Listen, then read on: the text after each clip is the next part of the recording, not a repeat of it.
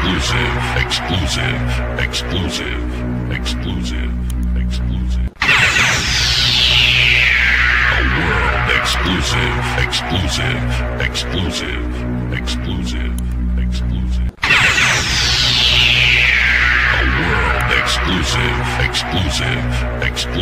Kotoko transfer. Yenya trase yenchia ubipia na this year January ayede ya Kotoko de ba komienu bi ebeba na bipia ye kama say player bepa ni nyina agina mpanyfo ye da television so no na pinkra kwasia wa Dr. Prosperity Ogun James kwasia pia ana Newton Dasubria oye administrative manager ema Asante Kotoko team no mpanyfo we ana bibia ehye omonsa na many the IMC paying for bebre edin come especially with the administrative manager ono aye part of the last 3 years administration na omoye adwuma ema Asante Kotoko team no na they mean say can say this year Kotoko be signing player but Kotoko ento any player outside Ghana entity any January transfer we no unse eno heda nya summer transfer na ye long transfer no and this Kotoko beto player a local based player and a Kotoko beto no so ya Ghana ni wa to koya bo so ya ho e sanity na on some kato say Emmanuel Kote or ya right back sorry and upon I think say na me can left back asem or ya right back na ya see decision ni na kwagina maso akunadu so on say nso atrafo no efa maso akunadu no omu say or ya experienced coach into omo first match powers into him into player beba player beko player best stay player best stand in the contractor ni nyina agina coach ye friend say maso akunadu so into so atrafo no say ne right back Emmanuel Kote say omo green light e say omo mfane mra omo betono so omo green light say akra no open on steer yes omo mpese omo interfere in opina your friend say maso akunadu na dwuma all yenim enti Emmanuel Kote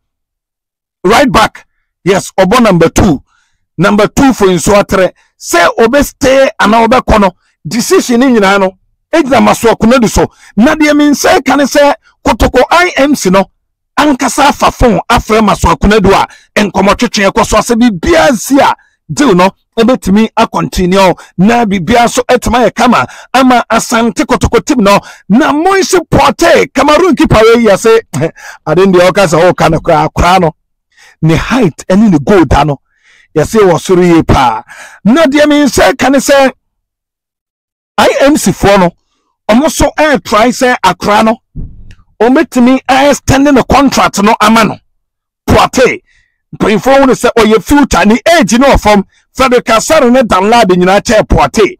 into them mean say can say the IMC of Asante Kotoko will do everything possible on betuma extend the goalkeeper your friend say Moise Porte a contract diamano na omasha say man playing time kakra na bibia so etuma kama ama goalkeeper your friend say Porte na Porte say o na ni ji okuma say oda Kotoko supporters na say esa tan bia obeda po bia bu no omotimi ta na chi na bibia so etumi kama na abusafo justice play and that television so play say Kotoko de Debia nenije na de mean say can say play contract no say eniji samaba unse blade always or you ready to say yes to Kotoko any justice play ana Kotoko so epe blasem na IMC no shano because of nani injury situation after so call media ma ko pay or saba no but say am 5 games in a row prebia ma no yes Dr. Nate Ogun coach I'm a green light say justice blay no omo betimi atretre ne nkrata asemnim na watwa so abadwuma kama ede ama Asante Kotoko team no nyame adwuma Sunday Kotoko versus Tamale United na TNA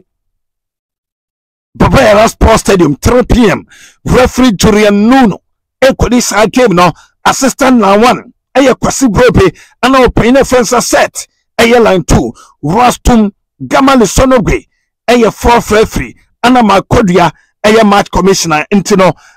Julian Nuno na be center referee ama Kotoko ye gamer yene Royal Tamale United ekopo na bibia so etima kama enon aye update eba yese akwasi apia opo bia oka asema coach ogumutie ni ye pa eyo payina fensa akwasi apia yesi anytime bia coach ogum ebe take decision bia no okontate akwasi apia enti yesi papa no na niji ye pa se time bia no akwasi apia enso ta na chi a enon aye de eba na Kotoko ni R2 game no unim say R2 among last 3 games in the league ni nyina o ma lose R2 are lose 3 matches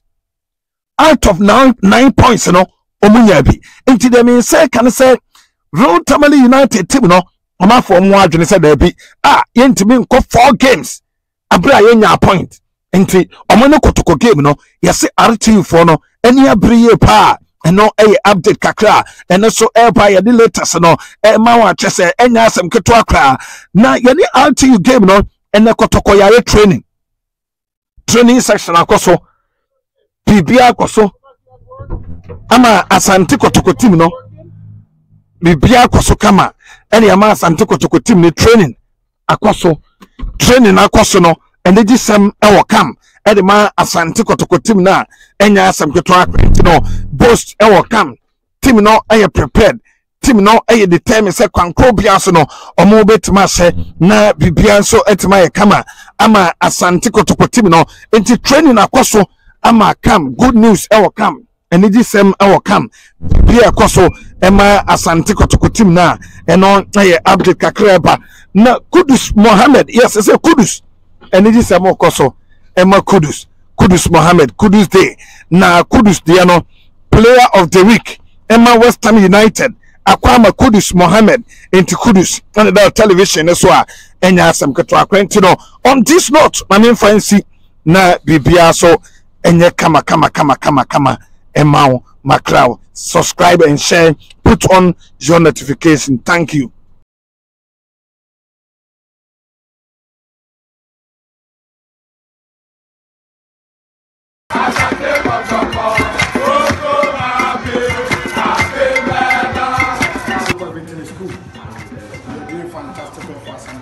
Keep it up. National motivator. I mean, ask you to say your phobia. Bob person Kotoko Musem, Kotoko BPA, never the Ponta TV. We my friend Madam Bush, work. Obia Jatu, Sokoba Patulo Plaja, one of the work.